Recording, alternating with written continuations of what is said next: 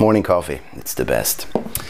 So another question I get a lot, except for the ones I've already answered, is what is the best printer if you want to print an OpenRC project? And if you asked me 2 years ago, my answer would probably have been totally different than it will be today. And you know, I haven't tested all the printers out there because there are simply too many. So even if I would love to just tell you a brand and a model, I can't do that. But I can tell you what I would be looking for in a printer if I would get one today.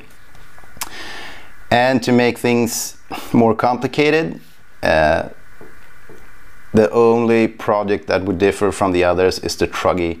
If you want to print the OpenRC Truggy, you're going to need a more higher spec printer, if you like, that can reach higher temperatures and print materials like polycarbonate and higher temperature nylons, etc.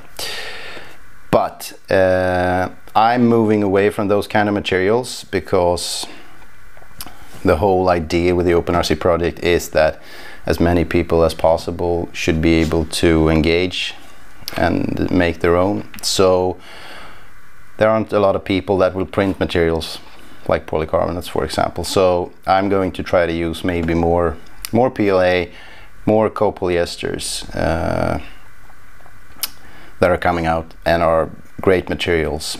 So if you want to print something like the Truggy, you need to look at a printer that can reach temperatures up to 280, 300 degrees perhaps to print polycarbonate, as I said. And other than that, for the other projects like the touring car or the F1 car, the 450 quad or the FPV race quad, printer that can reach 250 degrees, which is probably the norm these days, would work just fine.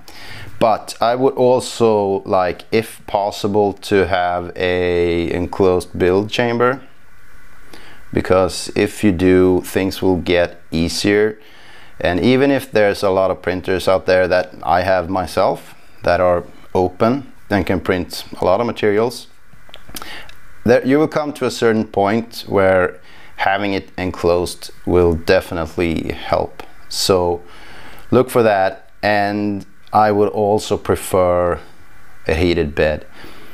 Sure, you can probably print most things without it, but as with a enclosed build chamber, a heated bed will help a lot with adhesion and parts sticking to the bed and things like that.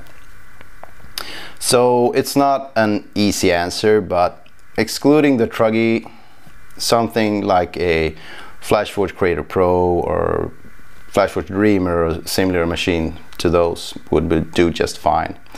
And I'm not going to elaborate more on that, but those are the basic outlines for a machine that I would get. I have a MakerBot Replicator 2X, which has been my go-to machine for all of these projects. I mean, it's just printed everything I throw at it, so I love that machine. But it's a bit expensive and you can't even buy it anymore, so no use to look for that. So I'm gonna end this video now, but if you have more questions about machines to print the OpenRC project, please don't hesitate to ask me either in the comments or just tag me on social media, and I will do my best to answer those questions and or try to elaborate on this video maybe more in the future. So thank you guys for keep asking me a lot of questions, and I will try to keep answering them as well. So I'm going to go to work right now and answer even more questions about 3D printing.